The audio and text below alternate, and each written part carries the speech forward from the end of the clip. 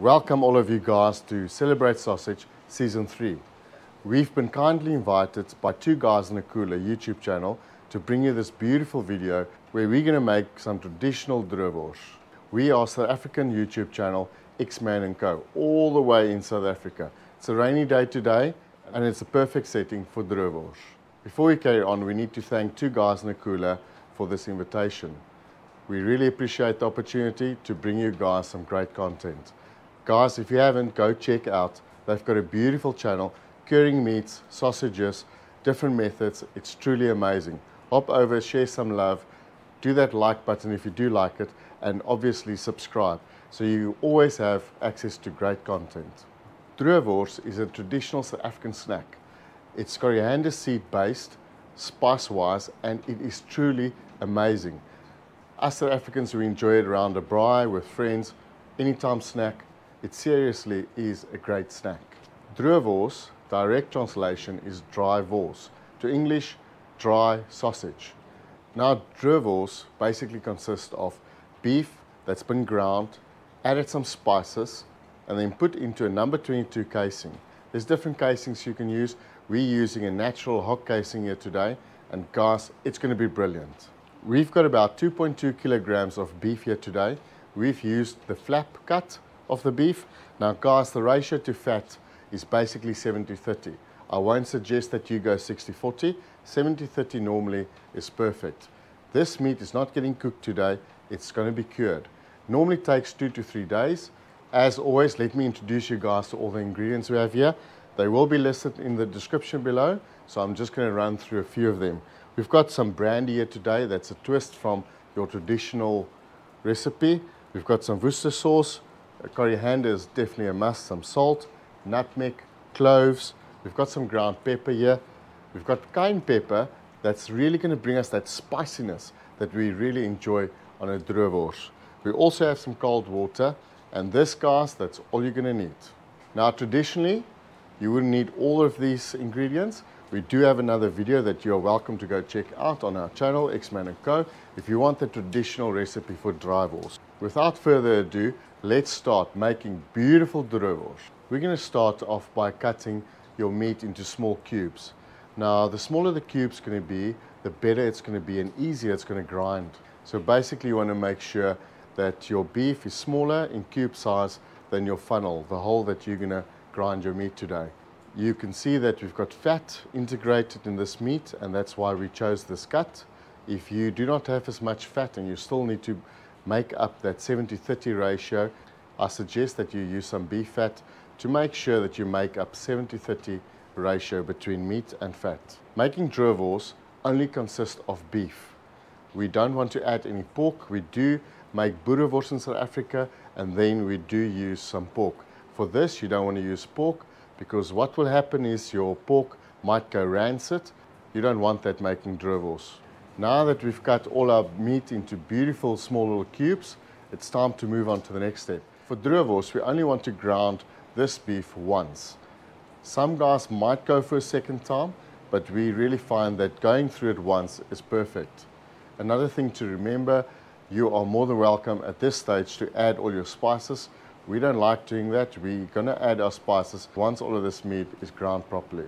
A few things to remember. Our meat, we made sure that it was in the fridge. It's a nice cold day here today, so it's not a huge issue, but you don't want to use room temperature or warm meat, as your fat is going to sit right at the end here on the disc, and you're going to have to end up cleaning your disc every so often.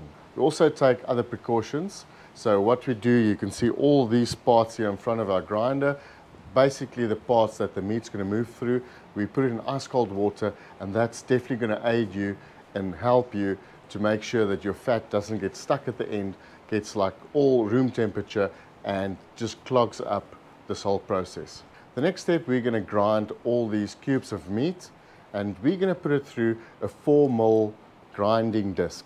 Now guys, you could use a 6mm, but out of experience, for droëwors, you need a really fine piece of meat at the end. It really needs to be ground to a fine consistency. Now that we have our ground beef, it's time to add all the spices. We've got some whole seeds, coriander seeds here, and we need to grind them to a very fine consistency. Now guys, sometimes we do roast it beforehand, and you can very well do that. It's really going to enhance the flavors. We don't want to do that today because we've got lots of other spices here. They're definitely going to uplift this beautiful droëwors that we have here today. It's time to make the magic happen. Let's introduce all of these spices in the ground beef. Some coriander, some salt, some nutmeg, some cloves, ground pepper, some cayenne pepper, some cold water, some brandy, some brown vinegar, some Worcestersauce. Another very important tip here guys, when working with this ground beef, this mixture you don't want to compact it at all. So if you look at this motion here, this is what you want to do. You want to take your fingers like that and just mix it like that. We're just going to do this for 2-3 minutes and then make sure that all of these spices are nicely mixed in between all the meat. You are also welcome to lift it like this, but we don't want to compact it at all. You want to make sure that it's nice and fluffy, and this is the right consistency that we're looking for. Once it's nicely mixed up, the next step is to go and prepare our casings. You want to wash your casings with some water, so we run water through it because obviously your casings most probably had some salt on it. Once we've done that, it's time to move over to the sausage filler.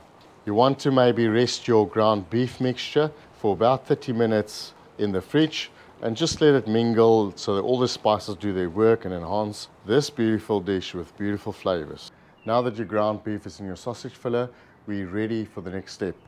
We've put our casing 22, a number 22, onto the filler neck here. We made sure that it's nice and wet. And guys, don't forget to wash your casing.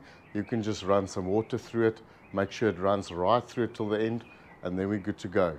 At this stage, this is a 2-person operation, so I'm going to ask Co to come over and give us a hand. So we're going to go ahead, fill this casing, and then guys, it's where the magic happens. We're going to move over to our dry box. It's going to be brilliant. You want to remove all the air, so just hold it at the end like this, 2 fingers, and then it takes a bit of time to get the consistency right. You want to get more or less the same thickness. So you're just going to feed the casing. Unfortunately guys, this takes time, but you know what? After the first 2 minutes, you're going to know exactly what to do. Now that all the casings are done, they're nicely filled, we've got just about almost some droëwors. Not really, it needs to cure. Guys, this is a curing process. It's going to take between 2 to 3 days. This is a home-built drying box. I do have a video on that. If you guys want to go check out Xman Co, go check it out. If you don't know how to build this, otherwise you can buy one. This is just very easy to make, and therefore we made our own. So there's a few ways to do this. One way is you're going to take your sausage and run it just over the top like this, and that works very well. Otherwise you can hang it over these rods that we've got here, and then it's time for the curing process. To help with all the drippings that might occur, we've got some paper at the bottom here just to soak up all of that. So if there's a lot of drippings, in about a day's time we will remove the bottom newspaper that we've got here, and we will just replenish that. Let's get all of our sausage links in here, and then this bad boy is ready to cure.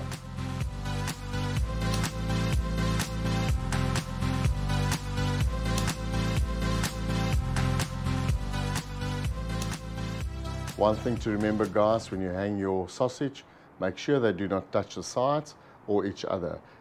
Where they do touch each other, you're definitely going to have a problem with the curing process. It's not going to be ideal. You'll notice we've got a light and we've got a fan. Basically, you are extracting all the air, it's coming from the bottom, and that creates the airflow that's going to help with the curing process. The light is just going to aid as we've got very humid conditions. It's really going to help and dry up the air. It's not for the heating process. Remember, this is a curing process, no heat involved. 2-3 days, these bad boys are going to be brilliant. Okay. The fan's running, the light's on. Now we just have to wait. I'll see you guys in a bit. We made our droëwors. We left it for 3 days to dry in the biltong dryer. And today is the right moment for us, day 3, to check it out. Normally day 3 is just perfect for us. If you guys feel you need to have it a little bit more dry, you can leave it for 4 days, 5 days. We won't go past 5 days. 5 days normally for droëwors is perfect and dry. Let's go check out what they look like.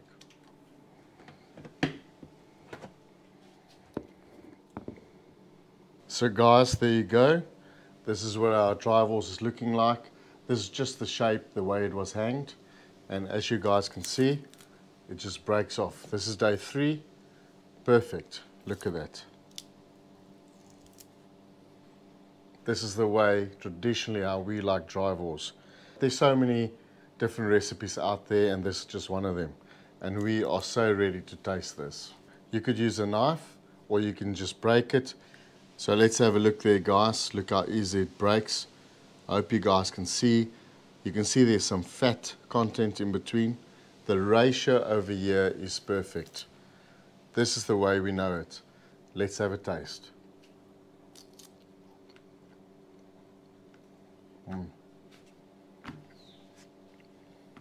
This is beautiful.